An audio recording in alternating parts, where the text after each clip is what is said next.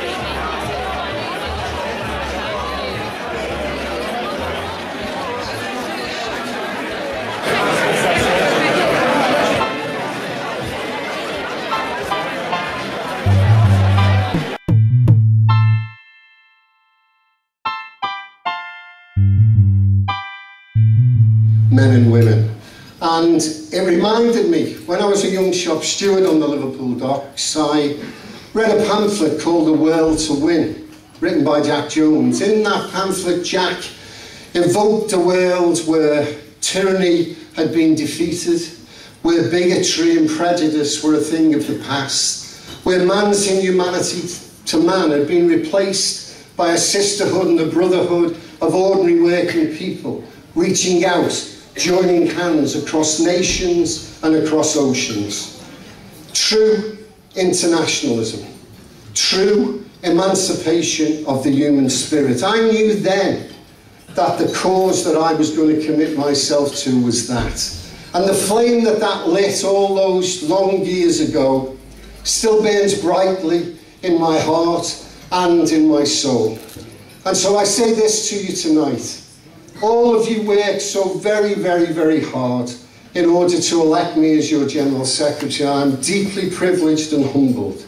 But I want to challenge you to join with me tomorrow, to join together in order to seek that brave new world that is still there for us, in order to create a union that we can be proud of, a union that we can leave as a legacy to those that come after us, a union that stands as a beacon for justice, for dignity, respect and fairness at work and in our communities.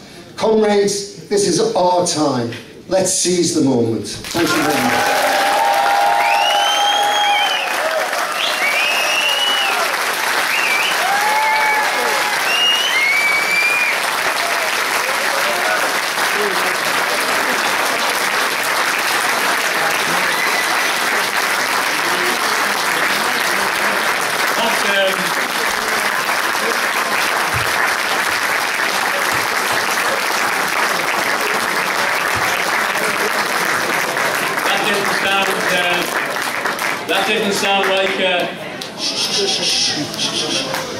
That didn't sound like an unprincipled person, or a man that was in it for the title of the money, did it? And that's why he will be one of the finest General Secretaries this country and our new union will ever have had.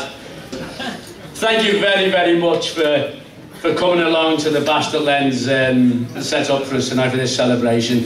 Thank you very, very much for all the work you've done in electing a fantastic, fantastic person with the right values and principles to lead our union. And I absolutely know that from my little element of Create and Unite, I know that I leave this union in the finest hands that I could possibly have left it in. Thanks for coming, everybody. Well done.